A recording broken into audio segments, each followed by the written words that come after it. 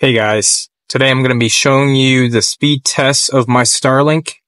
Just got the Starlink today, and I'm currently at work, so I had to call my wife and ask her to set up the Starlink, so she had to go on the roof and everything.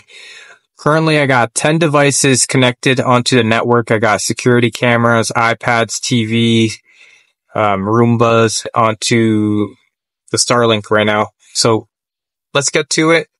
Let's do the speed test. Alright, so currently it's going around 400 megabytes per second of download. And then now it's testing the upload speed right here, if you can see it. So the upload speed, it is 143 megabytes upload. And download speed is 501 megabytes per second. You know, half a gigabyte.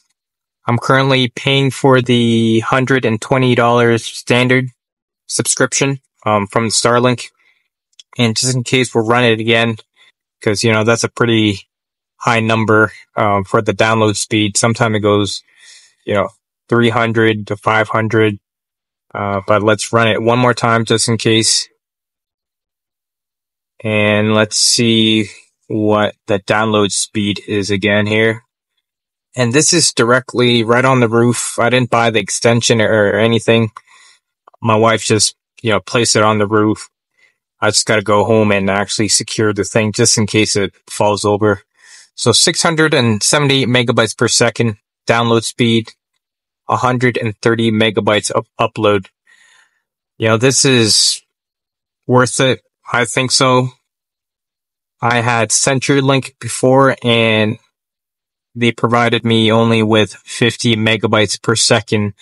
It's because where we live, we don't have fiber optics, so that's why it was so slow. But with the Starlink, as you can see, very good download and upload speed. And let's go back here and let's check the obstructions. Wow, as you can see here, clear view.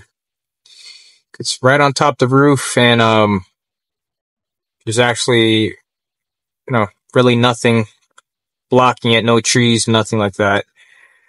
But I did test it on just the ground, and it works fine. Because if you think about it, be on the roof, on the ground, it doesn't really matter. You just gotta have a clear view of the sky, But very happy for $120. I think it's worth it. This is the version 3 that I got off of the Starlink website. I'm very happy with it, and we'll see if it continues to provide me with, fast, reliable, high-speed internet. But I'm very happy. I recommend it. Go check it out. Up to you guys, but very happy. All right, that's it.